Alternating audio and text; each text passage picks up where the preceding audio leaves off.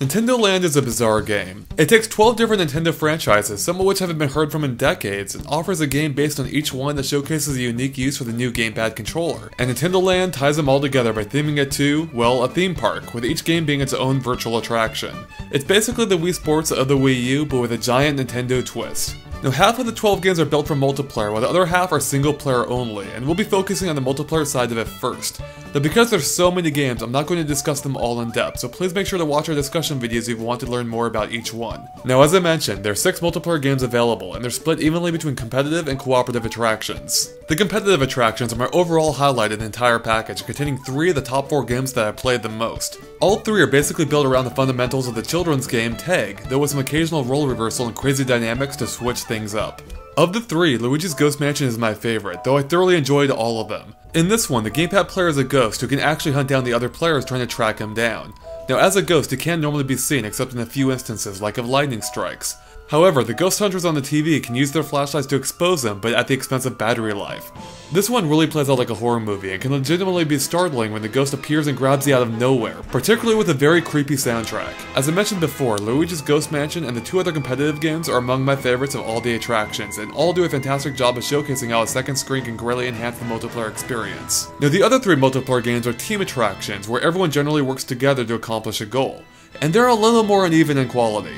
But all 3 do feature lengthy mission modes, so if you find them entertaining, they'll keep you busy for hours. My absolute favorite of the 3 is Metroid Blast, where the gamepad player controls Samus's spaceship and actually moves it around in 3D space to adjust their aim. Everyone else plays on the TV as soldiers who aim with the Wii remote, and you're all working together to accomplish the same goal, whether it's defeating all the enemies or protecting civilians.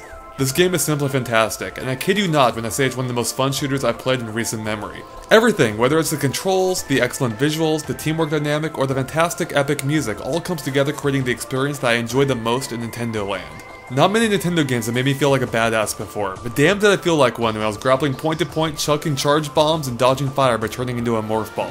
Unfortunately, Zelda Battle Quest is on the weaker half of the team-based trio of attractions. In this one, your character moves automatically while you simply handle weapon control, which is the bow and arrow if you're playing on the gamepad or sword if playing on the TV. It's not that it's a bad game, it's just not as engaging as the others due to the lack of control over your character, which can lead to some frustrating moments when you get hit by attacks that there's literally no way to dodge. As for the single-player side of things, the game features 6 attractions exclusive to it, in addition to the 3 team-based attractions that can also be played solo. The team attractions generally hold up about as well in single-player as they do in multiplayer, if maybe just slightly less enjoyable, though I still had an absolute blast with Metroid Blast regardless of how many people I played with. Unfortunately, the 6 single-player only games generally left a little more to be desired. Some of them, like Yoshi's Fruit Cart and Octopus Dance, simply bored me, while others, like Captain Falcon's Twister Race, are actually pretty enjoyable. The catch is that all of them are hampered by the fact that you always start from the very beginning, like an arcade game, with the goal being to see how far you can get. It can be frustrating to be forced to start over from the very beginning due to a simple mistake you made, which can also make the early parts of each challenge extremely repetitive. But of the single-player exclusive games, Balloon Trip Breeze almost single-handedly makes up for the others with super tight gameplay and a fantastic presentation that is just a joy to behold. Even having to start over in that one wasn't enough to ruin my enjoyment of it. Overall, Nintendo Land is a hard game to review as it's really 12 games in one, all of which will cater to different people for different reasons. For me, most of the single-player games fell short due to their annoying arcade-like gameplay forcing you to restart from the very beginning. And beyond that, some, like Yoshi's Fruit Cart and Octopus Dance, are just really boring. But Metroid Blast and Balloon Trip Breeze are both games I enjoyed so much and more than made up for the shortcomings of the others, which is why I'm giving the single player 4 stars out of 5. And fortunately, the multiplayer games hold up even better as a whole, with the only weak point being Zelda for me. Everything else provided my group of friends and myself with some of the most fun we've experienced in the multiplayer games in Super Smash Bros. Brawl. Luigi's Ghost Mansion by itself is one of the most inventive multiplayer games I've played in years. Add to that 2 other great tag-like games and 1 superb team-based attraction, and you have what might be one of my favorite multiplayer games of the year, which is why I'm giving it 4.5 stars out of 5 for multiplayer.